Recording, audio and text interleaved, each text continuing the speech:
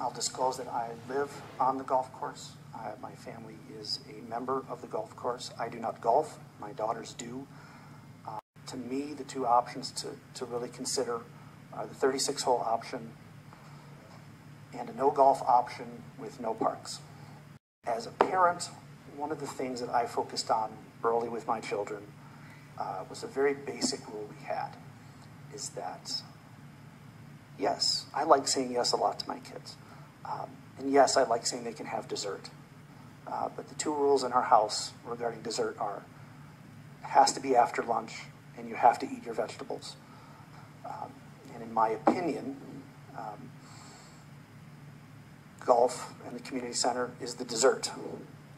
The vegetables for this town is the police pension retirement deficit that we have. I think I'd really like the committee and the council to investigate as something that will have long-term benefit to the town, to not just get to a conclusion on golf, but to make sure in the future we eat our vegetables before we order more dessert.